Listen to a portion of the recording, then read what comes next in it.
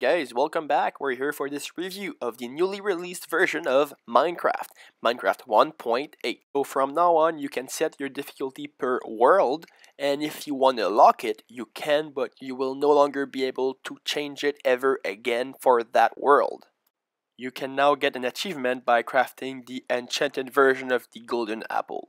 Item frames are now able to support 8 different rotations for any object within it. You can now target any specific mob for a command using the E target selector. Here I'm killing only pigs, and I'm teleporting any sheeps 3 blocks higher relative to their positions.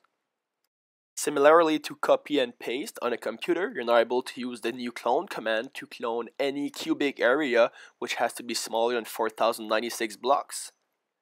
Using the execute command, you're now able to execute any types of event, like spawning a block of sand over a zombie's head.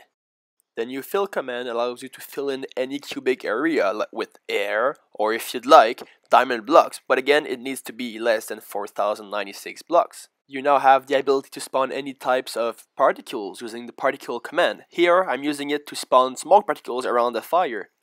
Very useful for adventure maps. You can now use the test for block command to test for a certain block to be at a certain place, which will output a redstone signal.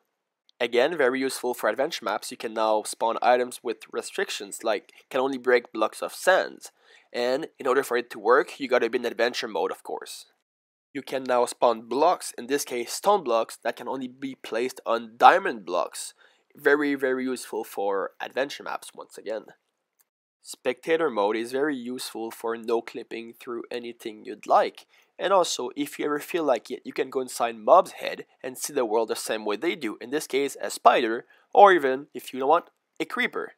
We also have the new granite, diorite, and andesite block, along with the new slime block, which if you fall on it, will allow you to go back 60% the height you were before falling until you eventually stop jumping. No, this is not magic. It's only the new barrier block, which will always be invisible unless you have one in your hand, which makes it easier to work with. Simply put, this iron trapdoor is just like an horizontal iron door. This new mob, the Endermite, has a small chance of spawning every time an Enderman, or the player itself, teleports. Okay, so this is cool. Minecraft is now able to support 3D texture packs. Here, I've got 3D rails, bookshelves, 3D cacti, ladders, along with cake, even thick doors, which is amazing. We have this redstone lamp, chisel stone block, and this amazing TNT. Also, they improved the enchantment system. You now need lapis lazuli to enchant your stuff. Also, which is cool, you get a preview of what kind of enchantments you will get, which is an awesome feature. You can now get much better items when trading with testificates, and all that for what I believe is a pretty good deal. The anvil has also been rebalanced. It will now cost you a lot less level than before to repair and also to rename an object. Before it would have been something like 15 levels, but now it's like 2 or 3. Using the clear command, you can now clear a specific spot in an inventory, or if you want, just clear it all at the same time. The teleportation command has also been improved. It can now support arguments of rotation, meaning you can teleport a player and at the same time rotate it in the direction you want. The relative teleporting is now almost flawless, meaning that most of the time you're not even aware that you are being teleported. Slime blocks now act like a glue block, meaning that all the blocks that are touching them are going to be moved when pushed by a piston. But again, obsidian blocks and command blocks can't be moved. Also, if the total blocks is higher than 12, it will not move. And when used, if a player is over the piston, it will act like a trampoline. And now world generation is now fully customizable. Just go into more options, customize, and you'll be faced with 4 pages of options you can play with. And with all these options, you can easily create a world just like that one where you can choose how often and at what height ores will be spawning everywhere. So that's a really cool feature, and it's pretty useful to create customizable world. By using the new game rule called random tick speed, you can also customize the growth rate of any crops you'd like. So that's really cool. The new world border command allows you to customize the world border. You can make it shorter or bigger, and as you get close to it, your screen becomes red. Plus, the new title command allows anyone to send anyone else messages using titles and subtitles. Very useful for adventure maps. Couple new blocks here: prismarine bricks, prismarine, dark prismarine, and sea lantern. So sponges are now working. You can use them to get rid of water. And also we have a new mob called the Guardian, which will protect the underwater temple, which is new in Minecraft 1.8. We also have this new item, which is the prismarine shard, along with this prismarine crystal.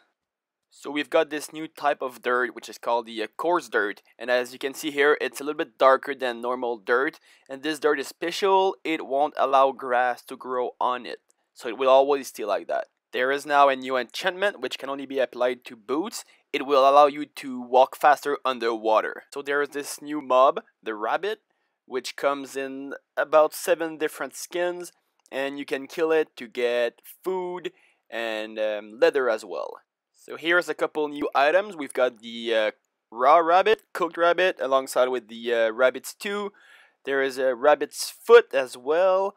And rabbits do drop hide, which you can use to craft leather, and there is now food that you can get from muttons. So there is this new potion for Minecraft. It's called the Potion of Leaping, which will give you the jump boost effect, and you can make that potion using the rabbit's foot. So banners are now a new thing in Minecraft, which you can use to make highly customizable designs on it and make a really cool banner out of it, just like that.